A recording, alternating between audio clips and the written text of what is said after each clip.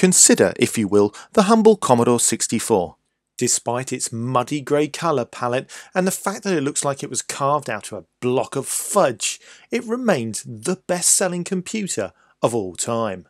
Massive amounts of software support, coupled with hardware sprites and the legendary SID chip providing the sound, means this computer is popular with enthusiasts even today. In the USA, Commodore's homeland, the Commodore 64 often came with the fairly lethargic 5.25-inch disk drive. Here in the UK and Europe, however, these were horrendously expensive, so most Commodore users ended up using the even slower Datasette. In recent years, new peripherals such as the SD2 IEC have provided a memory card to C64 option by at least partially emulating the 1541 disk drive, but tape users have been out of luck, as the Datasette does some fairly funky things with the sound before it's delivered to the cassette port, making hooking up external audio devices inelegant and reliant on things like cassette adapters and mobile apps that play tap files. Now all of that has changed. Due to the outstanding work of Mr. Peter Edwards, we can now build a device that will interpret and load tap files directly from an SD card for less than $20, which is about 14 quid in English money and under 18 euros in Europe land. If you want to go posh, there is even a kit. This is that kit. Ladies and gentlemen, I present the Tapuino. Tapuino. The Tapuino? Hello and welcome to another exciting episode of Mark Fixes Stuff. In this series of short videos, we're going to be building the Tapuino by Peter Edwards, and he's been kind enough to send me a deluxe kit. Links to purchase this kit and others can be found down below. So what is a Tapuino? Well, it's an Arduino-based Commodore Datasette emulator which allows you to play tap files directly into some Commodore computers without the need for a tape drive. Tap files are loaded onto a microSD card, which is then placed into the microSD adapter which connects to the Tapuino. So what's in the kit? Well, the first thing we can see is this high quality PCB. This is version 1.7 of the R2 Tapuino. So we have some standard female DuPont cables, a load of passives, we've got some resistors, some capacitors, some bead caps, some dip sockets up here, we've got some headers. This is the SD card adapter, standard stuff, very nice build quality. Catalyx is a brand I've never heard of, but I'm sure it works fine, the usual blue colour for this sort of thing. We've got a 16:2 backlit display, I2C with backpack. Project box, loads of other little bits like header pins and switch, mechanical switch. This is the Deke Robot Nano Arduino compatible device that we're going to program. Little bits like the LED holders, the grommet for the cable that's going to go to the Commodore 64, the socket type for the other type of Commodore Datasette, the name of which escapes me at the moment, and a buzzer. Some switches, that looks like an opto coupler and a muxer demuxer, which obviously go into the dip deal sockets down there, and some nuts and bolts, card edge connectors and screws to make up the interface cable to the computer. As mentioned before, this is Tapuino R2 version 1.7, and here's a heads up, this is an early version of the board which needs some fixes for the LEDs and buzzer to work, and we're going to do those in this video before we move on to the second video, which will show a standard build, so we can then all continue together. I repeat that the one that you buy today has already had these fixes implemented on the board. Okay, so here's the board in my handy clamp. First thing I'm going to do is I'm going to give it a good old wipe over with some isopropyl alcohol. Got some isopropyl alcohol here, and love the smell of IPA in the morning and the afternoon. So why am I doing this? I'm just going all over the top with IPA, just to clean off any grease from my fingers that I've been handling. I'm going to give it a good old dousing. Okay, there we go. Of course the IPA will clean off the grease, clean all of the joints and then handily evaporate. Just unclamp that a little bit. slide it out of Mavas. And then, yeah, actually doing the vice up tight on this board. I'm just enough to grip it so it doesn't move about. There's a handy slot in the vice, you see. Yeah, clean that off there. All good. Excellent. Right, because of an error with the buzzer and the LED circuit, what we're going to need to do is redirect the legs from resistor 5 and resistor 7 down to a small patch that we're going to expose here on the copper by stripping away the coating. And we are also going to cut a track on the back, which is here just underneath the W of Sweet Little Mr. E. And again expose some copper underneath here, and with the leg of the resistor we're going to make a small shunt, a jumper from there to there. Whilst cutting that, and we'll check that with a meter to make sure that no continuity flows between these 2 points. Okay, so first thing we're going to do is we're going to cut through this track here.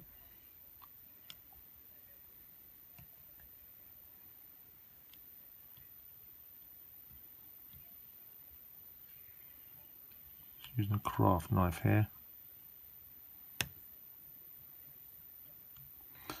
When I do this, I like to make two.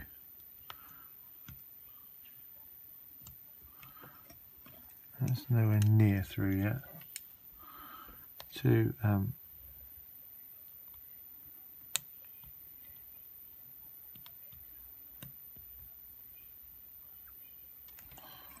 difficult to work around the camera here.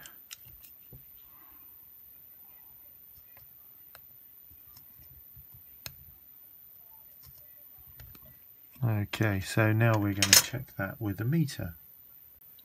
Okay, so the meter's in continuity mode. I'm going to check that I've actually cut this track effectively.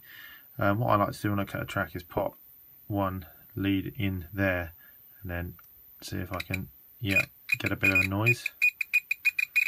Okay, and then one. That kind of proves that the meter's working from there to there. So these pads are working, but when I go into the pads, nothing. When I come into here, yep. When I go there to there, yep. But absolutely nothing when I go there to there. So the pad is cut. Great. Next we're going to expose some copper here so that we can solder the lead of the resistor back over onto the ground plane. Okay, so moving on with actually making a little patch here. What to do is just make a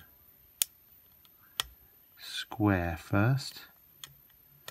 The copper on this board is really quite thick, so it's basically, they call it sanding in the instructions, but it's basically just exposing the copper. Looks like you might do on some corroded track, or a bit of flux won't go amiss on this, by the way.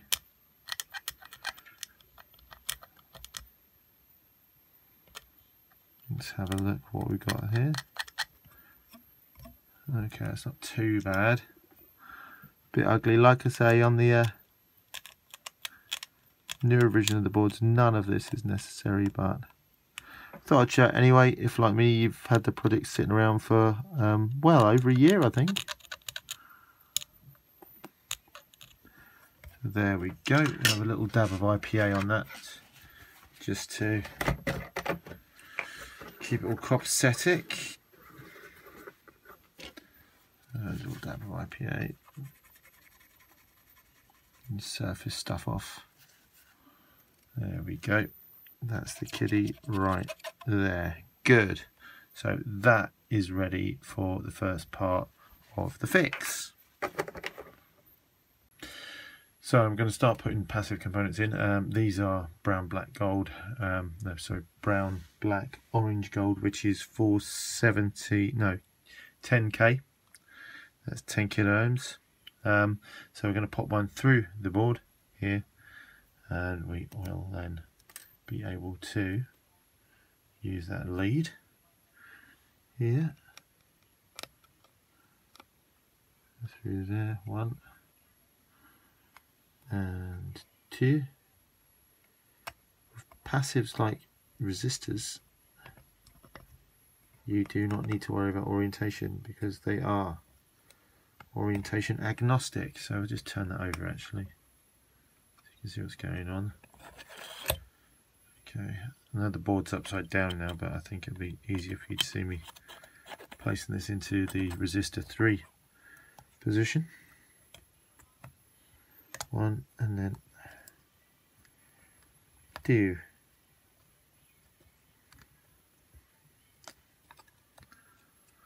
I'll get there in a minute.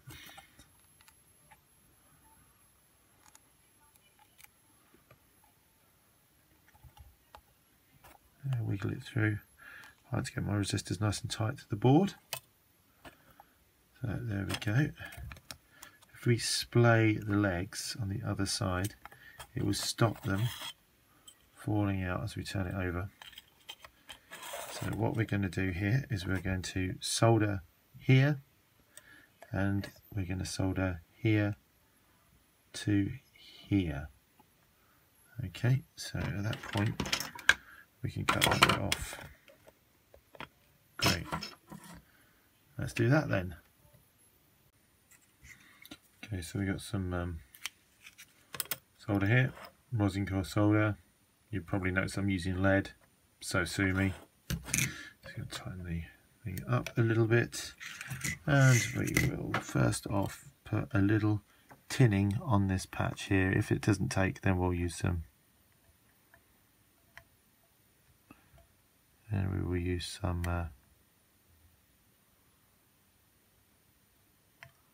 that's taking great, look. There we go, nice little solder pad there. So let's pull this across.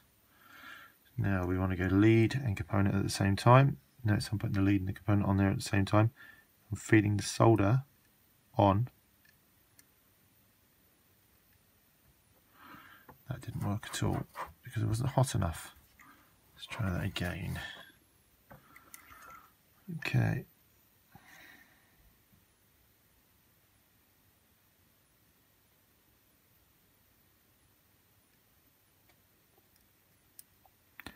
Got quite a low temperature going on here. The iron, right, that's in. Lovely, classic little volcano shape. I'm going to push that down board using my freakishly long thumbnail at the moment. I don't know why. Okay, quickly tin the end of my soldering iron before I put it back in the stand. And we will take the side cutters and cut neatly over the top there. Thumb out. There we go. And what we're going to do is a blob of solder to join these two here, making that jumper and bypassing the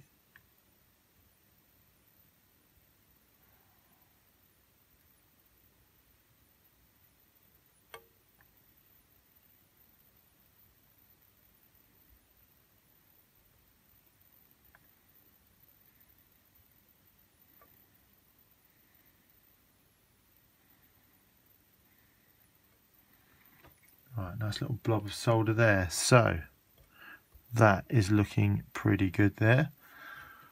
What we need to do now is solder this lead here. So joint and component at the same time. Feed the solder on. Yeah, that's pretty good. Okay, and that is a good joint. I'll just show you there. See that? Lovely. Okay, so we'll prop that one off as well. Again, tinning tip my iron before I put it back in the holder. So, and trim that one off there like that. Lovely. So that's part one of the mod done. We can see here the resistor is in place.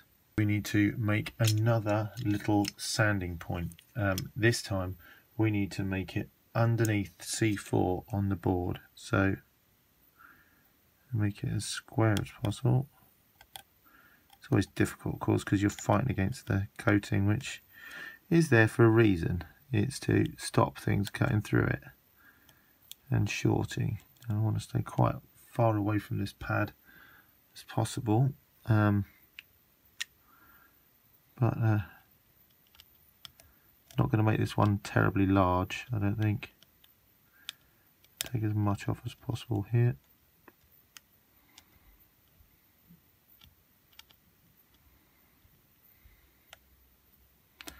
Where there are tools for this, but I don't own one.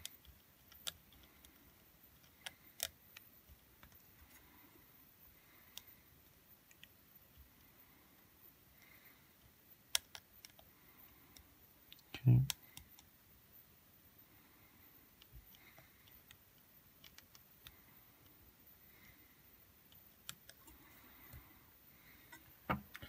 Okay, so that's about as good as that's going to get. Again, a little bit of IPA. Clean that up. Rid of any residual crud. Because what we're going to essentially be doing is we're going to take the resistor legs from here and here, and we're going to be soldering them together here. But first, what we need to do is we need to take the transistors for T2 and T3, which are here and here, transistors, and this is a 331 transistor, and we're going to place it into the board. Sorry, you can't actually see anything there, can you? Place it into the board like so. Okay, all the way in there, nice and tightly down. 1. And we'll take number 2.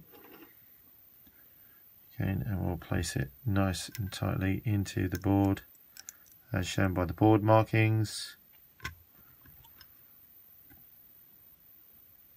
like so. Okay, and now we're going to flip over the board. So we need to use the center lead on the transistors to make jumpers which go to this point here, so here, and also this point here respectively. So there and there. Okay, so they're the 2 points. I'll just point those out again. One in there and one here. Okay, but what I'm going to do first, I'm going to solder these legs here, because when they're out of the way it'll be easier to solder those. Okay, so cleaning off the iron, getting us some delicious fresh solder, and Uncle Funny's your aunt. More in there, I think. A bit more in there as well. A bit more on this one. A bit more on this one. Try that again. Can't quite see past the camera. These joints are really easy to make. So what I'm going to do is I'm going to angle these slightly so that they are away from these points here. So we don't want that center leg of the transistor kinking and jumping on there, do we? So good. Alright, so let's just use the side cutters for a second to do this. Try that again. Do it this way. Okay. This and do it this way. So we can avoid going there. And next thing we'll do is we'll just clip that one there. Oh. Try it properly. Side cutters have pretty had it now. And we'll do this one here as well.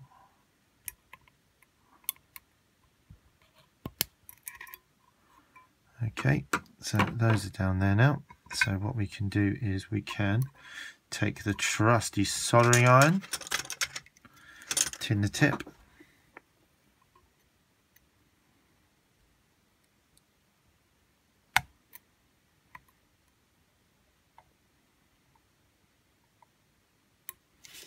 hold it down on the board.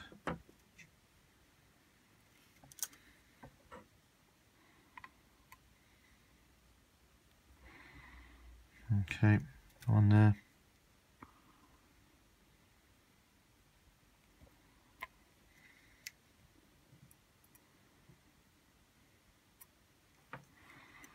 And that one there. So they're both tagged in now.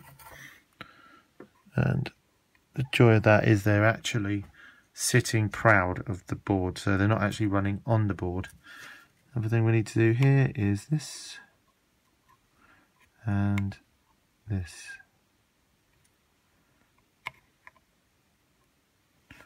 Reflow that. Okay. So again, tinning the tip of my iron before I put it away. And I'll just use the side cutters to clip these little pesky sods off. Right, lovely, looking good. Have a quick inspection of that work there. Of course, there's always going to be a bit of a hack, so yep, looking good there.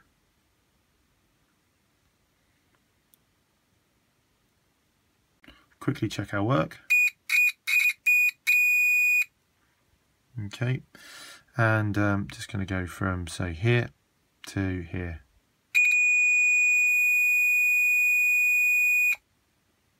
Here to here, and also from here to this pad here, corresponding pad. So that's all good.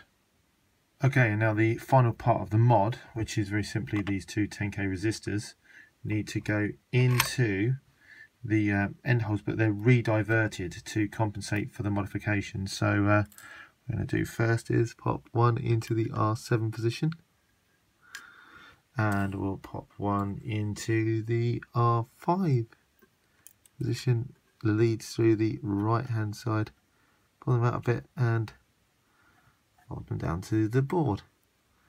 Okay, there's one, and there is two. Now, first one I'm going to do, for reasons known to myself, is I'm going to do the R7 because that will then help me to put the R5 on without it sliding down the board because of the way that I've got this clamped on an angle for the camera. So just going to go in here, desperately trying to avoid the camera now, and we'll go there, and I also know that that is going to go about there. Don't cut it off too short. These are only resistors, so if I need to rework it, I'll just get some more out of the parts bin. These are the resistors that were supplied in the kit though, so just going to put a little dab of solder, as they say in the US, on there. Bear with me 1 second. Actually, solder is not the anathema to me that it is to many of my fellow Englishmen, because I know that there's two ways of saying solder. We call it solder in the UK, but solder actually comes from French roots. Come on. Just trying to put a little dab of solder. Sorry, everyone. I'll stop that now. There, just to keep it on the angle whilst I go in and put the blob of solder that we need. Actually, you know what I haven't done is I haven't tinned that section. So let's just do that while we're here. A bit of a heating. And before the flux has gone away, there we go, tinned that up. Not the prettiest job that I've ever done, but it will do the trick for now. Okay, and now we're going to just go down here. Oh, no we're not, because I've missed completely. I'm looking underneath the camera now. That's why my voice has changed significantly. I'm actually looking underneath the camera so I can see what I'm doing. And oh, this is a pain. Maybe it'd be easier to do it with the camera. No, because there's no depth perception. Ow, hot.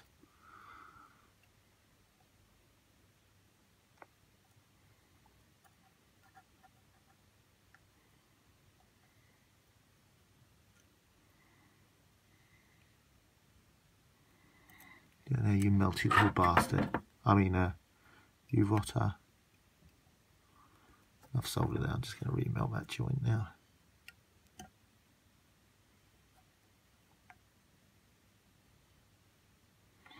There, that is a good one. That is very strong. I'll properly do the other end of this resistor in a moment. Okay, this is going to be the first part of a series of videos. This is just the mods for the 1.7 board in this, and then I'll break it up into chunks so you don't have to sit through everything. Also, I get more revenue because you have to start different videos and I get more ads. Haha! Although I never said that out loud. Okay, yeah, so just quickly tin that before it goes back into the stand and grab the other resistor. Go through the hole, you little so-and-so. Now the trick here is to get this one also onto the same point. So I'm going to take that out. I'm just going to bend that down a touch. This is a bit of a hack, obviously. So I've done something really annoying here, which is going to bother me now, but I'm not going to change it. I've put the resistors in with the stripes running in opposite directions, which actually doesn't matter.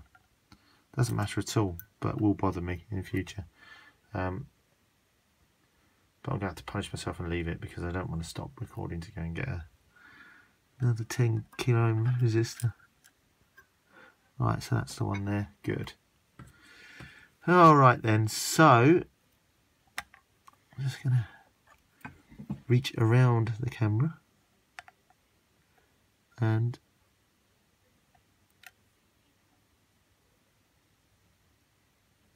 okay, there we go.